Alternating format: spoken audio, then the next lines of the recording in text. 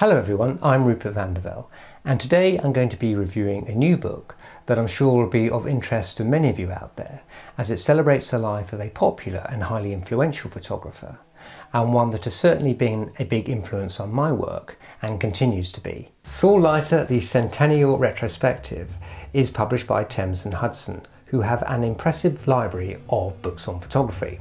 This new publication is a hardback measuring about 10 by 12 inches in size. It's a weighty tome with 352 pages and 340 illustrations, many of which I personally haven't seen before. The cover is printed on a fine textured paper and is wrapped in a sort of half dust jacket featuring one of Saul Leiter's most iconic images on the front and an early self-portrait on the back.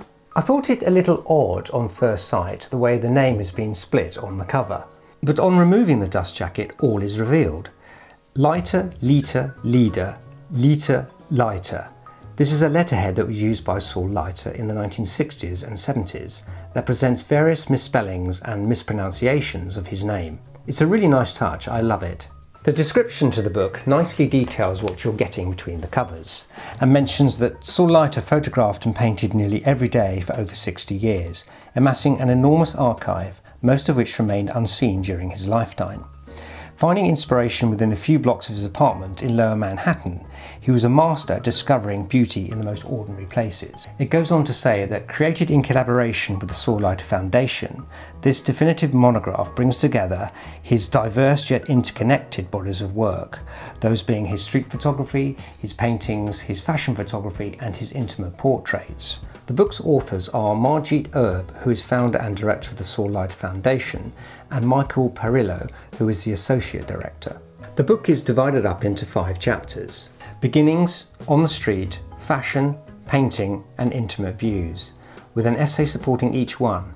One of the first street images we see here, taken in 1958, is one I featured in my top 10 street pictures of all time video, which you can find on the channel. Some nice early pictures of Saul Leiter here, and an introduction written by Michael Perillo with an overview of the book's purpose. The first chapter tells a story of Saul's early years and family life, describing his father as a renowned Orthodox rabbi and legal expert. This page shows the generation of rabbis on the paternal side of his family. It was decided that the young Saul Leiter would study to become a rabbi, and he turned out to be a good student, putting in long hours of study. However, he became captivated by art and began painting and drawing. And before long, and thankfully for us, his mother gave him the camera that he'd been begging for. These are images of his sister Deborah, who was Saul's first model. The Leiter family here in 1942, and on the right here, one of his first impressionistic photographs, where you can see his style beginning to emerge. Saul with his parents in 1944.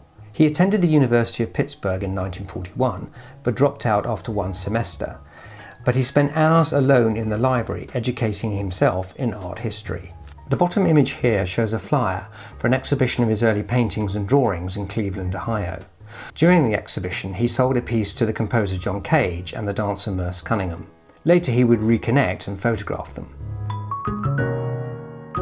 These pages talk about his early experiments and his move towards photography, and the cementing of his desire to be a photographer after seeing an exhibition of Henri Cartier-Bresson's work at the Museum of Modern Art in 1947.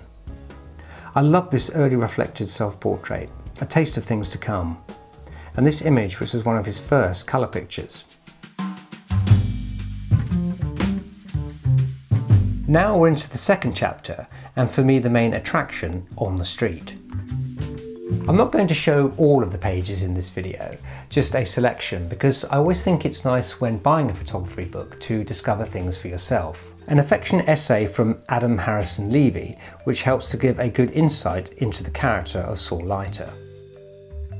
The book is printed on very good quality semi-gloss paper with a decent thickness. The pictures start with some early black and white, and although they are not presented chronologically, they are nicely paired and laid out, with space given generously to the most impactful. The colours have been well produced, and we're able to appreciate Leiter's palette and the use of his favourite colours such as yellows and reds. I've always liked the muted tones in his colour work, as well as the images where the brighter ones pop a little.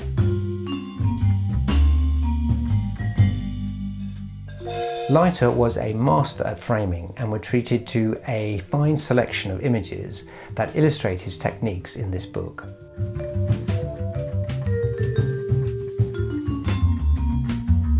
I love this image here of an accident, with the victim neatly framed in the centre of the image between some onlookers. Amongst the classic reflection images, there are a few that are new to me, which is a nice surprise. Some of the plates are undated, giving a little mystery to their origins, but I think it's safe to say they were probably taken in his favourite neighbourhood surroundings. Saul Leiter wasn't a man who was particularly interested in travel, although when he did travel, such as to Paris, he certainly made the most of it. Here are some examples of how the great artists influenced his work. He admired the work of Edouard Vuillard and Pierre Bonnard, amongst others. Nice to see some contact sheets too. I love this frame, taken in 1960, great use of a foreground element. This too, focusing on the pull cord, using a mundane object to bring extra interest to the composition. The car window is another terrific framing device. See how your eye is immediately pulled towards the dog. Genius. I love the use of things such as the window lettering here to help obscure people's identities. It brings some tension to the scene, which I like.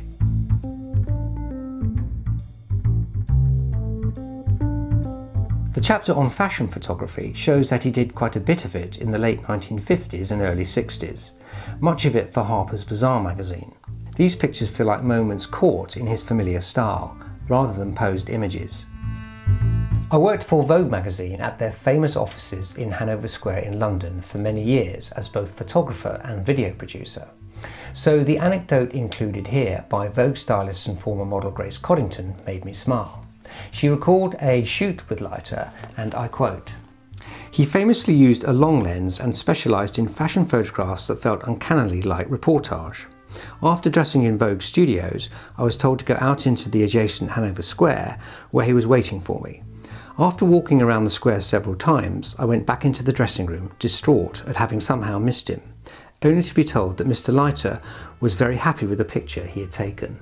The chapter on painting shows how closely linked his artworks are with his photography. The essay talks about his time with Soames Bantry, herself an artist, who shared his life painting together in his apartment studio in New York. The colours, composition, moods and abstract nature of his paintings are clearly influenced by what he saw on the streets.